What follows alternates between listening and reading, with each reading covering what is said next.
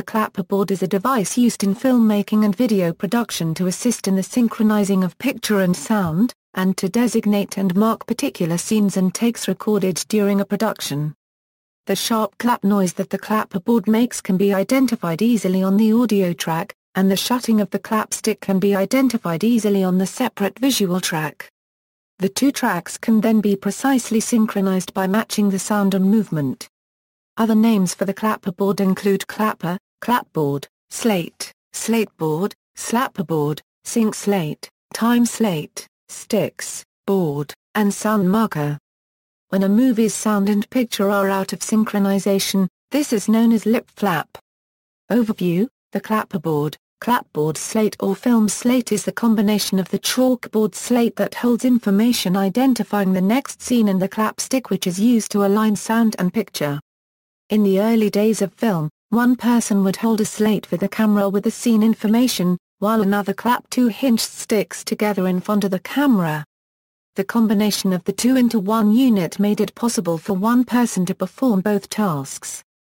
Clapperboards have been essential to the filmmaking process since the earliest sound films for a very simple reason: until the advent of digital cinematography, visual and audio tracks were recorded on completely separate media with completely separate equipment by different members of the film crew. If each scene is tagged at the moment of filming with sufficient identifying information in both visual and audio form, then the film editor doesn't need to waste time guessing which film clips go with which audio recordings. Traditional clapperboards consisted of a wooden slate and a hinged clapstick attached to the top of the slate. Modern clapperboards generally use a pair of wooden sticks atop whiteboard or translucent acrylic glass slates which do not require additional lighting from the camera side to be legible. Some versions are also backlit. Smart slates or digislates are electronic SMPTE timecode versions with LED numbers. The clapsticks traditionally have diagonally interleaved lines of black and white to ensure a clear visual of the clap in most lighting conditions. In recent years, sticks with calibrated color stripes have become available. In some productions, particularly those created in the digital domain, electronically superimposed versions of a clapperboard have supplanted the real thing. In use, the details of the next take are written on the slate of the clapperboard.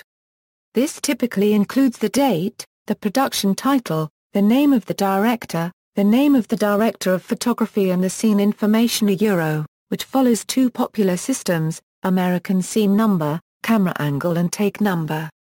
For example, scene 24, C, take 3. European, slate number, take number. For example, slate 256, take 3C. Often the European system will also include the scene number. However, a separate continuity sheet that maps the slate number to the scene number, camera angle and take number may be used if the scene number is not included on the slate. This is generally not as great a concern with short films, however. The clapper loader is generally responsible for the maintenance and operation of the clapperboard, while the script supervisor is responsible for determining which system will be used and what numbers a given take should have. While these are usually fairly obvious once a system has been agreed upon, the script supervisor is usually considered the final arbiter in the event of an unclear situation.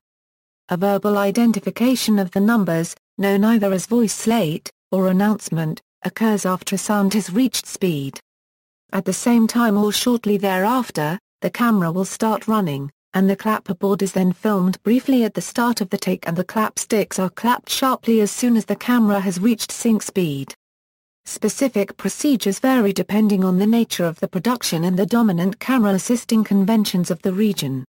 Therefore it is not possible to describe a definitive practice aside from the general principles.